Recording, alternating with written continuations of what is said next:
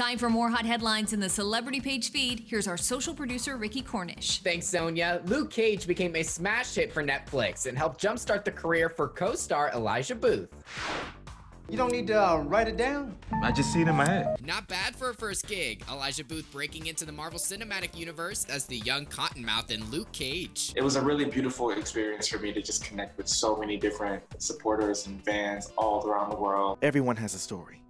This one's mine. But Elijah's screen time going beyond the MCU, the rising star also playing Travis on Amazon Prime's Pink Opaque. In my words, Pink Opaque is a letter of love to any aspiring artist that is contemplating chasing their dreams. He jumps over all those hurdles, and in the end, he manages to, fulfill his passion. And he's channeling that same passion in his music, the double threat dropping 3 new songs.